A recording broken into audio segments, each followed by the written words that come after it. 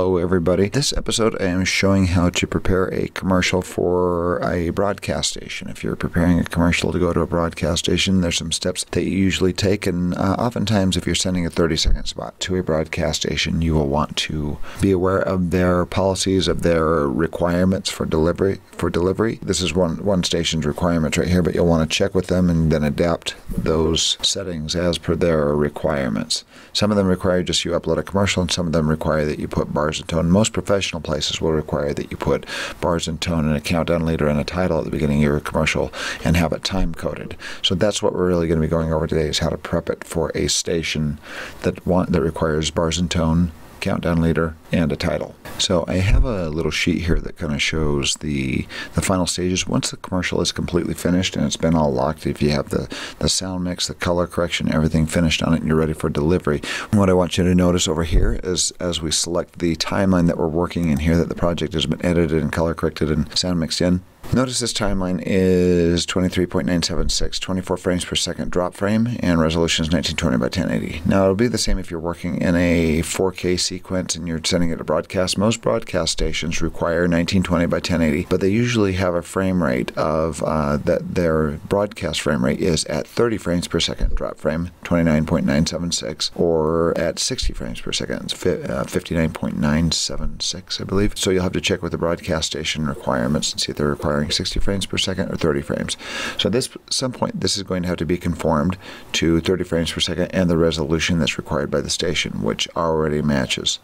The three most important things that they'll be asking for is your resolution, your pixel aspect ratio, and your frame rate. So if we go back to our little thing here, what we're going to do is we are going to create a new timeline that is set at the exact settings that the broadcast station is requiring. And this one here, this is a sheet taken from a local broadcast station in Utah here, and they're asking us to set our timeline resolution at 1920 by 1080 and 29.97 frames per second drop frame. So I'm going to go down to my new item here, and I'm going to create a new sequence. And there's already some DSLR settings here. If I go to 30 frames per second here, this one is a time base at drop frame 30 frames per second. I'm at 1920 by 1080 and 1.0 pixel aspect ratio. I'm going to call this for broadcast. Hit enter, and there's my timeline, empty timeline, ready to go. I'm going to go back to my sheet here and look at the next thing. They're wanting us to add, before we add the commercial, they're wanting us to add 10 seconds of bars and tone. Now notice, like I said, frame rate is different from that of the original commercial. And what we're going to do is eventually put this timeline in here, and it's going to convert it. You don't, be very sure that you don't just go in here and copy and paste, because it will change the timing of the commercial and there'll be little black gaps, little frame gaps in between. We'll show you a better way of doing that. So first thing we're going to do is, some stations will ask for 30, 40 seconds, sometimes a minute of bars and tone. This one's just asking for 10 seconds. So I'm going to go down to the little new item icon here and tell it to do a new HD bars and tone. Being in the timeline that I'm in right now, it's mirroring those settings for the bars and tone, 1920 by 1080, square pixels aspect, 1.0 aspect ratio, and the 23.97 drop frame time code. And hit OK, and I've generated those bars and tone. I'm going to grab that, drop it into my source monitor, and what the bars and tone are for, the bars and tone are being generated by the editor that you're using to edit your project. In this instance, I'm using Premiere, so you'll want to generate whatever editor you're working out of. And what the bars and tone is used for is a calibration for the station that you're sending it to. They're going to use bars and tone to calibrate your colors, to get your colors to broadcast as accurately as possible, and to get your audio levels. And the tone is to get your audio levels playing back at the right levels as well, so it doesn't play too loud or play too quietly compared to other things that are playing around at other commercials or other projects or other movies that are playing before or after your movie. So all the levels sound are mixed about the same, so somebody at home isn't having to turn their remote down and turn it back up and turn it down and turn it back up. So I'm going to press play here on the bars and tone and listen. Notice that the bars and tone, look over here at the meter, plays, that annoying little noise plays at -12 dB. That -12 dB is what we are mixing for. We are mixing our project for -12 dB, which basically states that kind of average audio levels are hitting around -12. Louder things are hitting maybe around -6, and super loud things around -3. And you can even get up to super loud stuff, but just never touching 0. 0 is where you distort or peak. You don't ever want to touch that. But most of your audio should be mixed for around -12. And it's commonly thought of as -12 is kind of like where dialogue on commercials and television, when you're doing a stereo mix will kind of average out around -12. Let's go to our little project here and play through some of it and kind of show you the audio levels. This has been mixed here, and look at the levels here as we play. Are you all on the pill? The music is a little bit loud, but we're seeing that the audio is hitting around -12, so, and you'll notice that it never peaks at 0. And there we go. So that project's already been mixed. I'm going to go to our bars and tone here now. I'm going to hit home, go to the beginning. Actually, and I'm going to land 10 seconds. I want this to be 10 seconds exactly, so I'm going to hit 10. And this is on my numpad, by the way, not the numbers on the top of the keyboard. But if you just start typing, you don't even have to click anywhere. If you're already in the source monitor here, you click on your numpad, everything on the numpad, 1, 0, and then a period. The 1, 0 is 10 seconds, and the period is a frame holder for 0, 0 for the frames. Every time you hit another, if you hit another period on the numpad, of course, it adds another set of 2 zeros. So that just became 10 minutes, 0, 0 seconds, 0, 0 frames. So I'm just going to be doing 10 dot. So let's try that again. I'm just going to go to the beginning, do 10 dot, and then hit enter on my numpad, not on the main keyboard. Everything on the numpad, hit enter, and it jumps 10 seconds into the clip. Now I hit O for out point, and I hit period to drop it down into my timeline. Shift 3 to go to my timeline, hit home to go to the beginning. I'm going to hit Shift plus to make my column larger, the slash above the enter key on your main keyboard to kind of show the whole thing. And now as I play, our audio is calibrating there. So what they'll do is when we send this clip, when we send this commercial, and it has the bars and tone at the beginning, they'll play the bars and tone at the beginning to set their audio levels to make sure that your audio levels conform, that your -12 conforms with their -12. If they play it into their system, here I'm going to turn this down, and it plays like this at -18, they'll crank up your audio so your audio plays properly. And if it's too loud, they'll turn it down, and so on. And then with the colors, they'll usually have a broadcast or television engineer that will come in and look at your commercial and make sure that the colors are calibrated. Saturation levels and hue levels and everything is not off, and brightness and contrast. So it really looks the way you intended it to look. I'm going to go to Window, go to Workspaces, and go to Color. And what they'll do is they'll bring in your project, and they will look at a vector scope and a waveform monitor and make sure that these levels are all the contrast levels. So what happens is I change the contrast here, because you have levels here that are supposed to be at 0 IRE and white levels that are supposed to be at 100 IRE. But yeah, these levels over here, the whites are set at 100 IRE and the darks are set at 0 IRE. And then you got a little gray bar here that's set at, I think, 7.5 IRE. So they'll use these color bars here, and you'll have the colors that are at perfect saturation points on your vector scope. So they will use this to calibrate your colors. Like I said, if your contrast, I'm just going to tweak it here.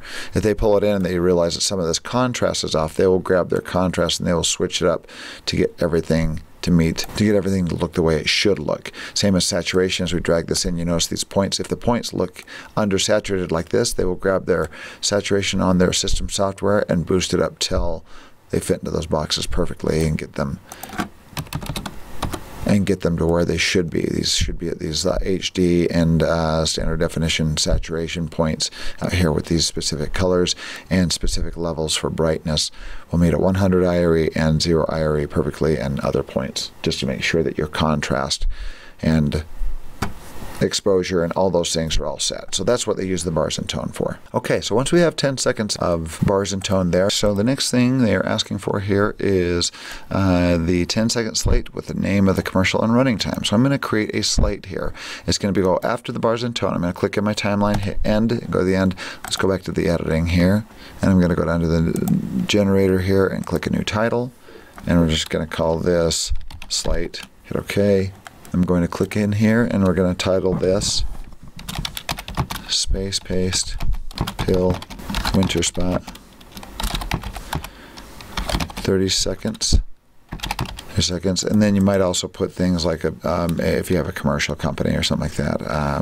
I'll just call this Design Commercials. I just made that up. Let's go ahead and make this look a little neat. Center our text. Make it a little bigger so they can see it easily.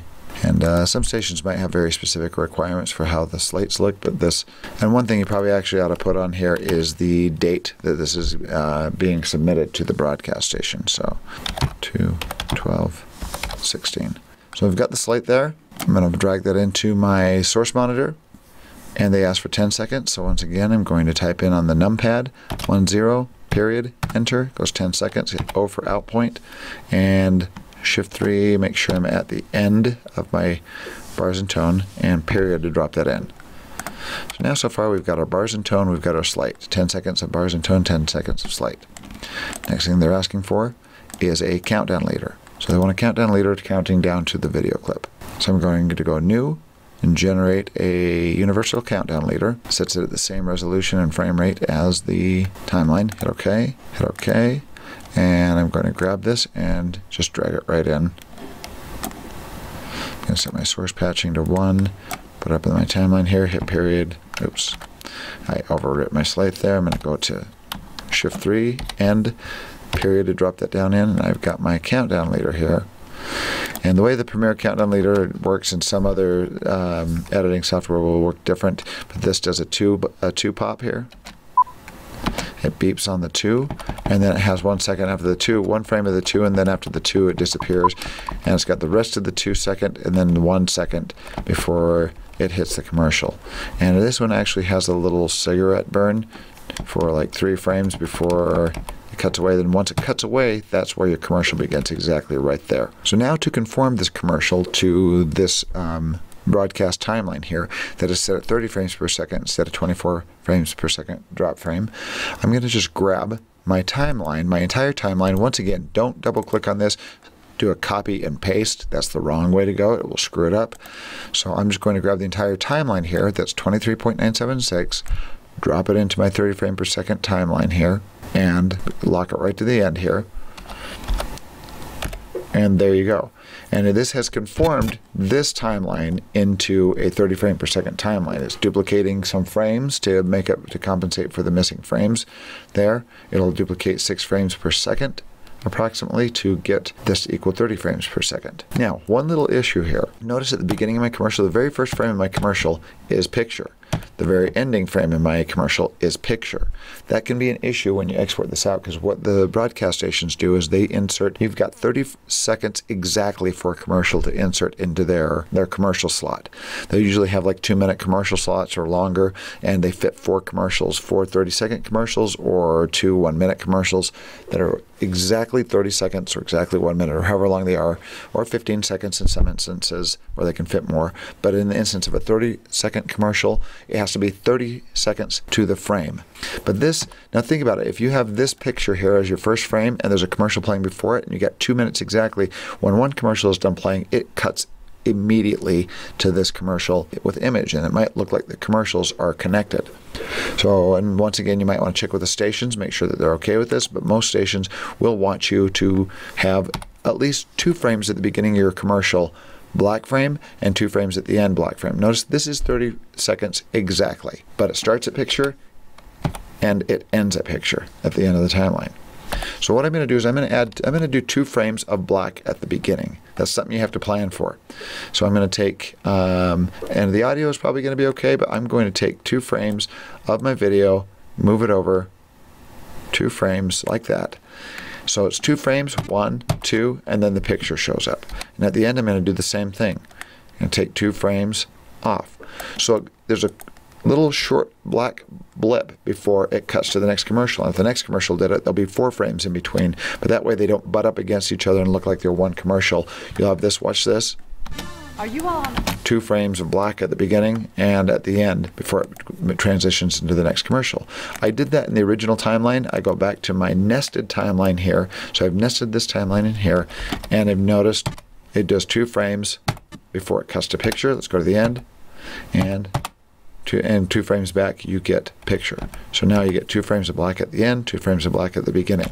And the commercials will look like they're separate. There'll be a slight dark transition between them. Okay, so our timeline is nearly prepared here. We've got our timeline nested from this timeline. So this timeline here is now nested in this timeline and conforming to 30 frames per second, duplicating frames to make up for the missing frame rate. So next we need to do is we need to change our time code in the timeline so they know exactly where your commercial starts by time code.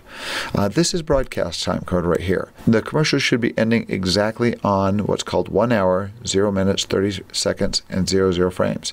So it's 30 seconds exactly, but your commercial will start right at 1 hour, at the first hour. That's what this is not 1 hour into it. This is the first hour is what that's considered in broadcast time. If this was 2, it would be the second hour. If there's 3, it would be the third hour. So this is counted as the first hour, second hour, third hour, so on. So right now our time code at the beginning of our Space Pace commercial starts at 31 seconds and 2 frames. So they want to be able to see the time code on your video clip starting at 1 hour exactly. So this needs to be pre-roll leading into the 1 hour. So this time code beforehand is going to be in the 59-minute range. 59-minute and whatever until it reaches 1 hour exactly. So you have to do a little bit of math and figure out what time code do I need to have this start at here? What time code do I need to have this start at over here to have this hit at 1 hour? Well, 31 seconds and 2 frames backwards into 1 hour. Let's go. I'm going to go up to this little drop down here. We're going to change the starting time code. On this little menu drop down, you go down and tell it start time. Start time, we want this to start at the very beginning. It's going to be 59 minutes. Let's see. And then minus 31 and 2 frames is going to be 28, and at 30 frames per second is going to be 28 frames. Am I right? We'll find out. I'll hit OK, and boom, I was right. So I started that at 59 minutes, 28 seconds, 28 frames. If you have longer bars in tone or longer slate or whatever, you're going to have to figure out the math on that. But now let's go to the beginning of the timeline and notice our new time code starts at 59 seconds, 28 seconds, and 28 frames. As we play through this, you'll see this counting down. So watch this as it gets closer. It's going to count down, or it's going to count up to the 1 hour mark, and your commercial is going to start exactly at 1 hour on the frame. That's how they know exactly where your commercial starts. Here it goes. Are you on? So it starts exactly at 1 hour, and 1 hour and 30 seconds in is the end of your commercial. And there you go. And that's really all you have to do to get this ready. But now you're going to have to export this out based on their requirements. This station is asking, they like the H.264. They say YouTube HD is a great setting. They're very, very vague on this. Some people will be very, very specific and say this has to be H.264. This has to be 30 megabits per second. This has to be this frame rate. It has to be, you know, and this they're just saying YouTube settings because they know we're using Premiere, so which is already set for H.264 and the proper encoding rate, which is around 16 megabits per second. So they're good with that. I think they end up re-encoding this to their own codec, but they use your time code to figure out exactly where your commercials starts, and they use the bars and tone at the beginning to adjust colors and sound to make sure they're accurate as possible. So we're going to export this out. I'm going to hit Control M, and some places will even send you, if you're working in Premiere or Avid or Final Cut, they'll say, here's your export file, here's your export file settings. They'll give it to you, and you just you can actually go to Premiere here, and you can import a preset and choose their preset. It's a little teeny file. You import their preset and export it out as that preset, and it's very easy. They make it easy for you. So right now I'm going to have H.264. I'm going to pull this down, go down to the YouTube settings at the bottom, 1080 HD, matching the frame rates of 29.97, 1920 by 1080, pixel aspect ratio 1.0. We are set. I'm going to click on this, and I'm going to export this out. Let's go to the desktop, and I'm going to call this Space Pace Broadcast. Save that, and I'm going to export this out. Okay, and once that's finished exporting out, I'm going to come back and we're going to import this clip and take a look at it, what the finished product looks like. Now that is exported out, I'm going to import the video that I exported out here and just look at the time code, make sure it all looks good. So this is the file that we'll be delivering here, but I just imported it into Premiere to look at the time code. I'm going to drop it in my source window up here and look through it. 10 seconds of bars and tone. 10 seconds of the slate. And notice, are you all? The movie starts exactly at 1 hour. So perfect. And it ends at 1 hour and 30 seconds. Okay. And then most stations will have an upload site that you upload to their server. They'll give you like password information, all that stuff, but there's my MP4 that I upload to it. And they also usually have naming conventions as well, so you just have to kind of pay attention to all that. They're very, very tedious about those things as well, so you got to make sure you follow all their rules and all their little, all the protocols on how to get these things finished and uploaded. All right, here at the end, I'm just going to play this actual commercial that we shot so you can take a look at it. And if you have any questions, post them, and thanks for watching.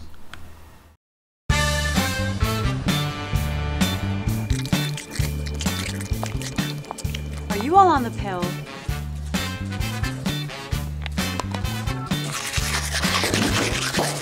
You need to get on the pill.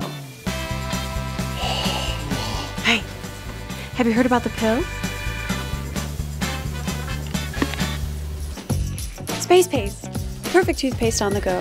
For fresh breath and clean teeth, just chew, swish, and fresh. Are you on the pill?